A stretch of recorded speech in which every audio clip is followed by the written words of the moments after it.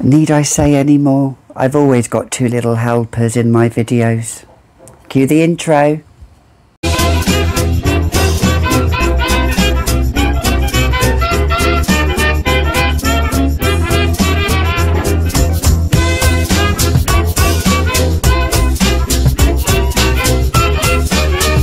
Hi, I'm Gabi. Welcome back to another edition of the Fragrantician. And here are my sidekicks.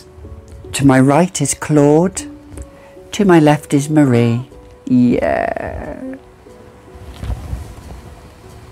They just had to be in on the video. So today, what are we talking about? Well, before I say anything else, this channel is all about fragrance. So if you'd like to like, comment, subscribe, please do down below. Share the love. And one of my sidekicks has just walked off. This is what doing videos is all about. Anyway, let's get on with the show. So today we're talking about the house of Lolita Lempicka. I'll just show you here.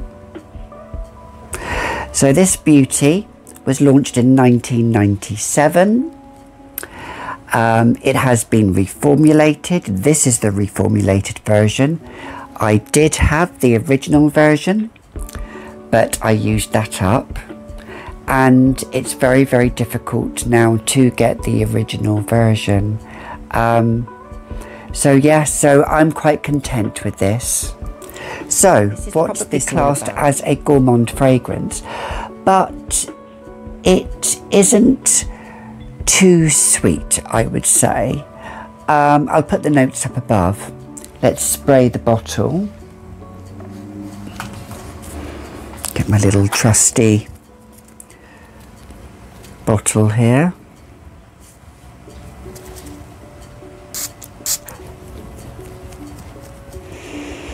This has star anise in it, which I think you use it in cooking. Not that I cook. I know I will say I'm not the best cook in the world, as my husband knows anyway. So this has star anise in it. I can get that slightly spicy feel, that licorice feel to it, but it has a vanilla tonka bean. It has all of that warmth in it, which is really, really lovely. This is probably, I would say, an inoffensive perfume. I don't think this perfume would cause offence. It's not too strong. This perfume isn't as strong as it used to be. I can tell that. It was a lot stronger, but that's what they do with reformulations, don't they? Some reformulations are good, some aren't. What do you think, guys?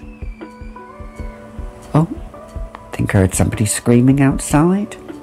But there again, I do live in the ghetto. So yeah, Lolita Lempicka is a fragrance that, as I say, is not inoffensive. Could be signature scent worthy.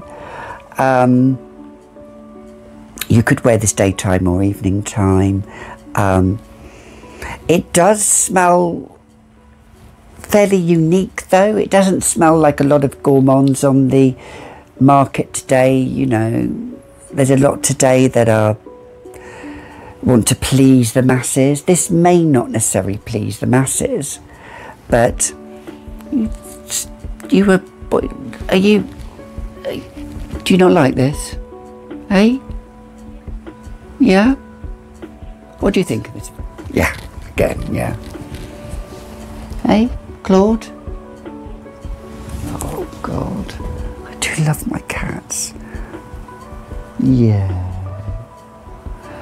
I know, Claude. It's a hard life, isn't it? Anyway, back to the phrase. So, Lolita Lempicka. It's been around, as I say, over 20 years, 23 years. I do enjoy this fragrance. It's a slight magical, whimsical fragrance to it. As it dries down, you really do get that tonka bean and vanilla and all those beautiful notes that it's blended. It's quite comforting. absolutely. It's a forgotten gem, I think, really, you know. I do own other Lolita Lempicka fragrances. I own Lolita Land. That's incredibly sweet. Actually, that's probably one of my sweetest fragrances. And I also own Alem and Alem à la Folie, which are more coconut, lime, lighter summer fragrances, I would say. Can be worn. Could you wear this in the summer? If you wanted to, hey. I'm not really a seasonal fragrance person. I'll wear something if I want to wear it. And if I want to, you know, somebody doesn't like that fragrance, tough. I'll just spray more and piss them off even more. But, you know, but yeah, this fragrance, you could wear this all year round if you wanted to. But I think it would work really, really well in autumn and winter.